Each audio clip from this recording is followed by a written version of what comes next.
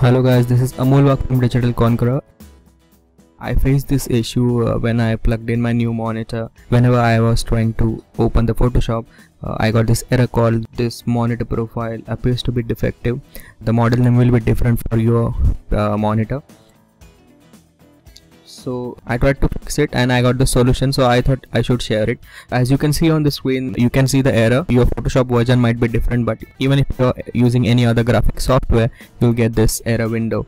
So there is another problem with this. It's actually a color management issue with the monitor, and the profiles are not set to default when you plug in your new monitor, so that is why this happens. One more issue that I faced is, just a second.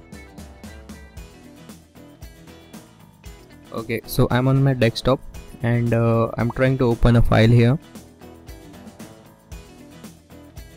Okay, as you can see, there is a yellow tint all over the screen. These are basically the screenshot, and this area is supposed to be extremely white.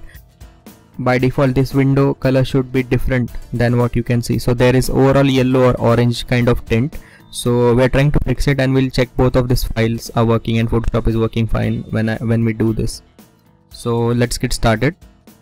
So what you have to do is right click on your desktop, go to screen resolution, then you have to go to advanced settings.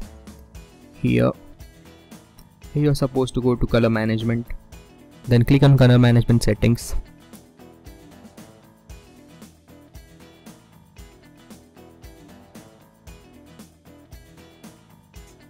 And make sure that you have selected your display right, because there are several options like printer or your virtual printers if you have installed any, or if you have a multiple monitor setup, then please check that you have selected the right monitor.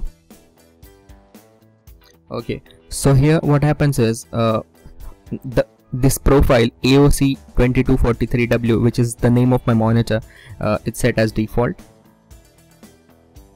Go to the second profile that says sRGB IEC 61966-2.1, and I have to set this as a default profile.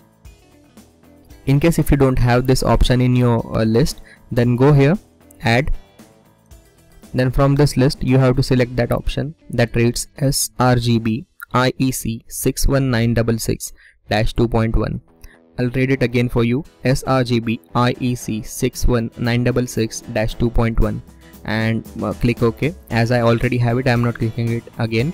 I'm selecting it, setting it as a default profile, closing those options, and try to open that window again, and the default window color is back, and the orange tint, the overall orange or yellowish tint has disappeared. Let's try to open the Photoshop again. The Photoshop has loaded completely without giving me any error. So this is the solution for your problem. If you have any issues on different version of Windows or the same version, I'm using Windows 8 here, then please let me know in the comments below. And if you find this video helpful, please subscribe to my channel and hit a like button. Thank you.